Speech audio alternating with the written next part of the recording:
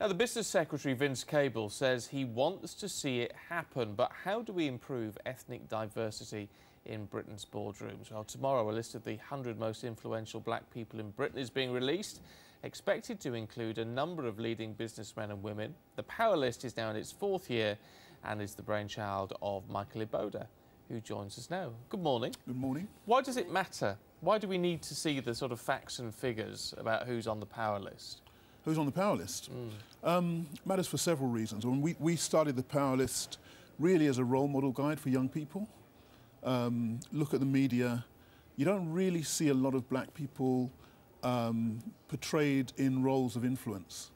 You see a lot of sports people, and that's fantastic.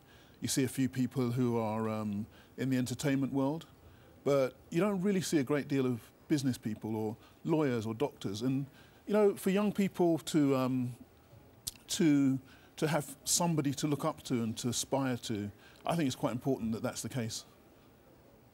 What do you think about this idea, though, that in the boardroom we need to look at the figures, that 1 in 5 should be from an ethnic minority in the boardrooms?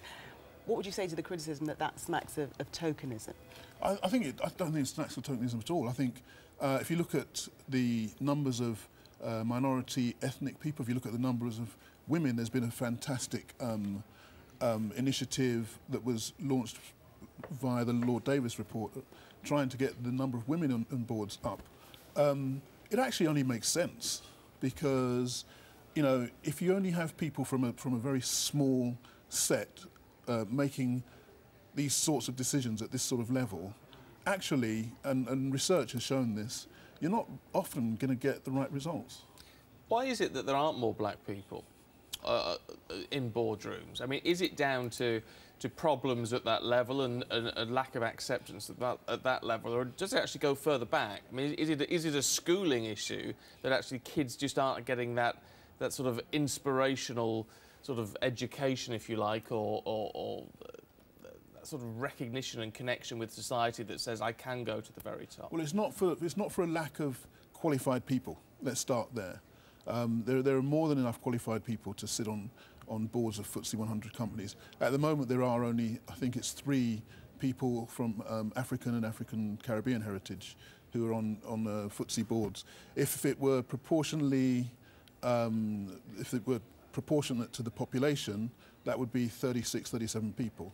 One of the main reasons actually is that the people who select candidates for these jobs themselves have very small networks, and they work within very tight and very small networks, and they don't know anybody else. So effectively, it's a bit of an old boys club.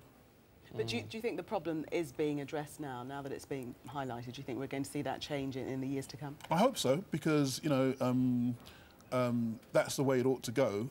Is it being addressed right now? Probably not. We've got some plans. One of our sponsors, EY, the formerly known as Ernst & Young, have got a massive program that they're going to be rolling out quite soon in order to try and address that. So there are people who are talking about it. I believe Chuka Umunna is going to say something next week, I believe, about this. So there are people are looking at it, and you know, and hopefully something will be done about it, because you know our boardrooms should reflect our country. Simple as that. Michael, good to get your thoughts this morning. Thank you. Send us your views as well at Sky Stephen, at Sky Gillian. Let us know what you think about that.